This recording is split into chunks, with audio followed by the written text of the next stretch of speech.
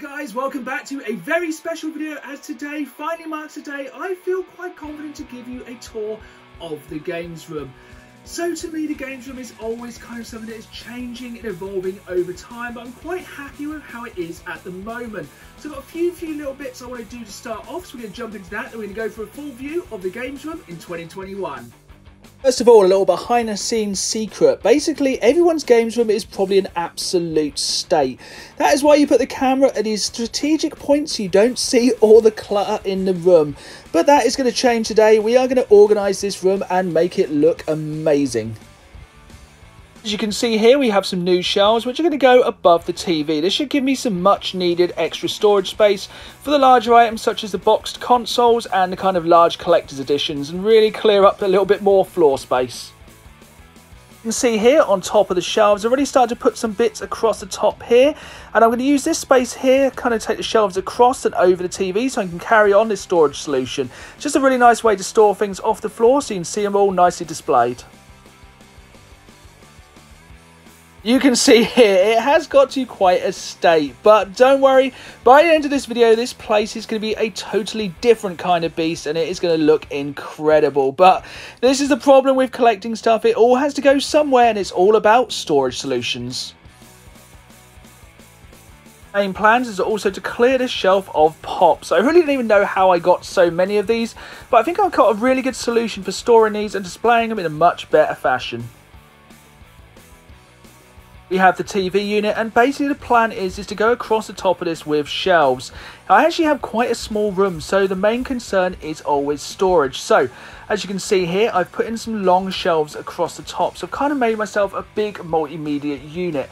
Adding in these shelves can be some really good storage place. So I've got two long IKEA shelves, and because of the size of the room, I've put three smaller shelves on the side of the wall.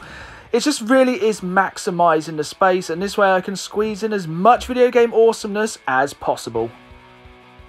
All the new shelves are up and it is time to organise this room. It has taken me quite a while to get to this point. There was a lot of clutter, there was a lot of stuff to find homes for, but it is done. The place is clear and it is finally time to give you a tour of the games room. So let's jump straight in. I hope you enjoy it. Let's go. We'll start off with a quick walk through the room just so you can kind of see the space in its entirety. So here you can see the main event, that is the two televisions with all the consoles underneath, and those shelves are full already up there. I'm going to go through everything a bit closer later on, but first we'll just have a route round so you can see that shelf is a lot more organised and that other shelf is totally full as well. Down here in the corner behind the door is where I have a lot of my cartridge games, and I have kind of my glass display case which has some of my more, say, valuable or just really favourite games. Then we have the wall of media. I'm going to go through all the shelves, explain what's in each one, but you can see sadly there is still a bit of a pile in that corner. We'll get this out of the way straight away. This is the only part of the room I'm not really happy with at the moment. That's because it's still quite cluttered. I don't know if you can see, but on the left hand side there is a storage cupboard, but that really needs organising, and hopefully these bits will fit in there. It's just some of the bigger collector's editions which really take up the space. If you watched my previous video about collector's editions, you'll know how big some of these really are. On the back shelf there you can see I have my DOS PC, which I use to run a lot of retro games, which is a really cool unit, and at the moment that is sitting on a set of drawers. So I'm hoping to upgrade these drawers, as that is where I store all of my controllers, but because they've taken up a lot of space, I'm needing a much bigger set of drawers, but they'll hopefully come soon enough. Also, I have quite a problem with guitars, but I have thought of a solution for that. I think a lot of people just got rid of all their Rock Band and Guitar Hero stuff just because it takes so much space. But I have got a plan for that, so I'll come back to that later in the video.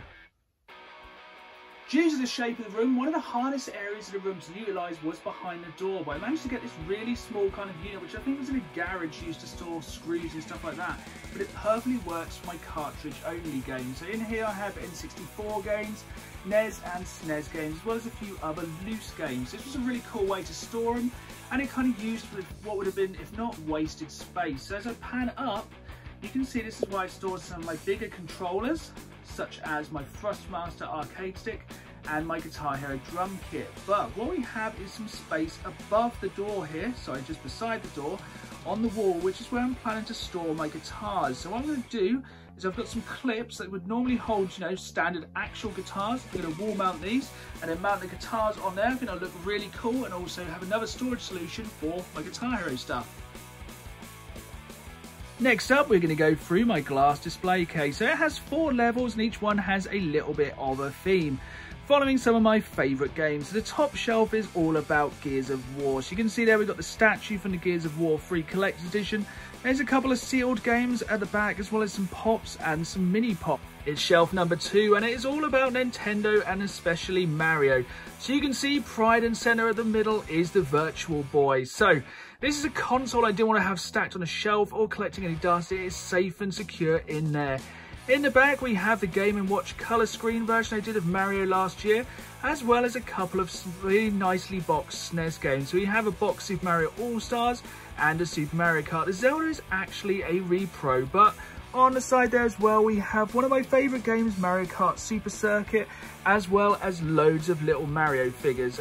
Next shelf down, and we have the Fallout Shrine. Once again, we got some vinyl pops now. We've got lots of bobbleheads. We've got the Pip-Boy from Fallout 4. I really just love the little Vault Boy. I think it's one of the best mascots for any game, and you know, I just love Fallout. So it just is a really nice display piece up in this shelf. Finally, the bottom shelf is all about PlayStation. So in the centre there is my PlayStation 3 test console. And in the background, we have some of the PlayStation 4 Collector's Edition. Some of these games have gone absolutely through the roof. But yeah, I'll go deeper into them in another video, but they are some of my favourite editions and they look super cool. You have the first of many bookshelves. So you can see these are literally stacked up to the ceiling. And they are also stacked deep. The thing is, I have to have storage solutions for all my stuff. So I've kind of put the stuff near the front. I'm a bit prouder of. You can see like the Pokemon DS there and the copy of The Witcher with the Gwent cards.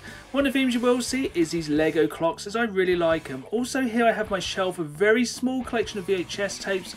Still not really decided on them if I'm going to keep collecting or just stay there or even get rid of the whole thing altogether. Next to that is another full-size IKEA Billy. You can see it's literally stacked again, literally to the ceiling. You've got the Guitar Hero Series 1 figures on top.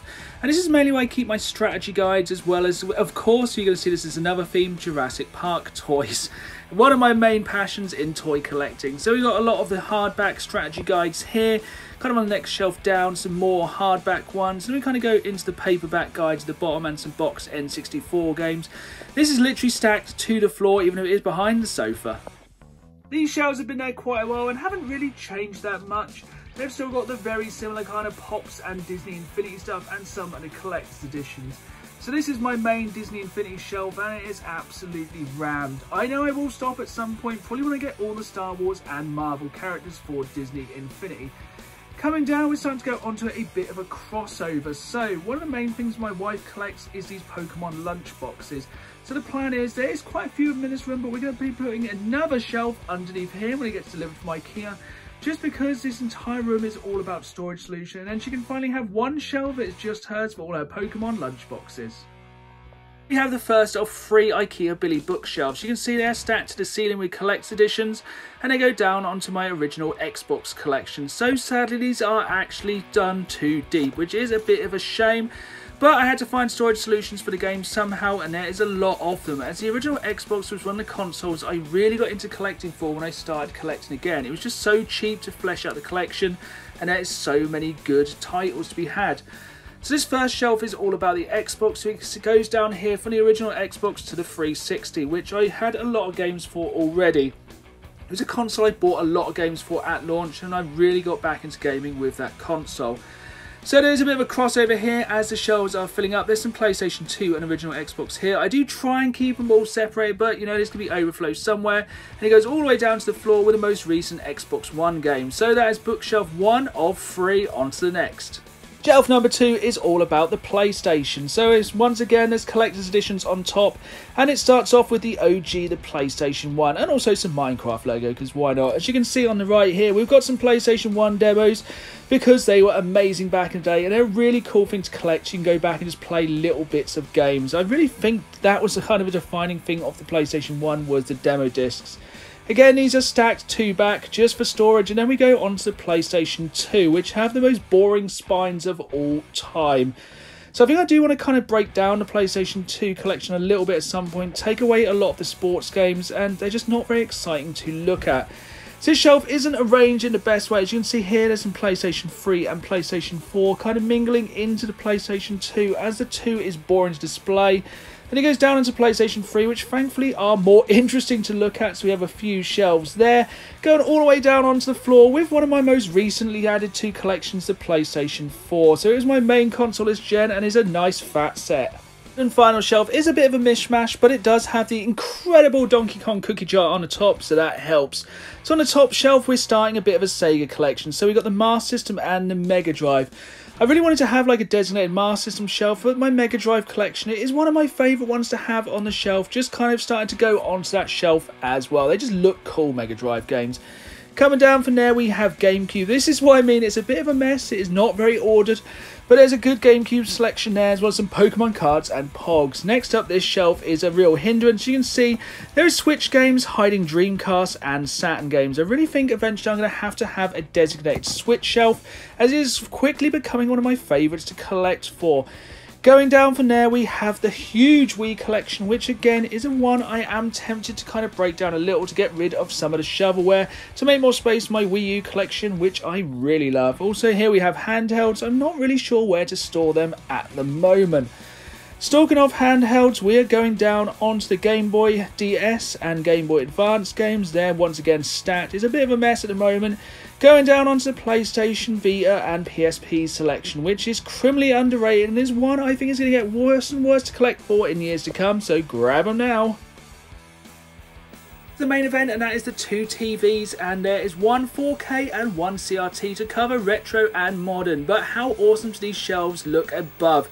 That is what I call maximising your space, because every inch matters when you are looking for storage, and I have not wasted a tiny bit. This is the main storage now above the TVs. You can see there's boxed consoles up there, as well as all the vinyl pops are fitted in nicely on that smaller shelf, along with a load of vintage toys. We've got Jurassic Park toys, Team Fortress figures, we've got everything. We've got boxed consoles, collector's editions, those really cool Paper Mario standees that were a shop display when the game was released back on the GameCube. We've got a little bit of everything. We've got more Lego, some Wii stuff, some Game Boy Advance stuff, even some more boxed consoles. It goes along to the kind of Pokemon bit where it's starting up. You can see there's a shelf below where there is some lunch boxes. As I said earlier, I'm going to have a designated shelf for them. And kind of the useful thing about the CRT TV is having the space on top to store consoles. So once again, there's some more Lego clocks and lights here, but also the original Master System, as that thing is a pain to fit into anywhere else. But I kind of like the retro aesthetic. I think that's literally how I played it back in the day, with the console on top of a big old CRT TV. So this is what it's all about right here. This is the view from the sofa where I do my gaming from.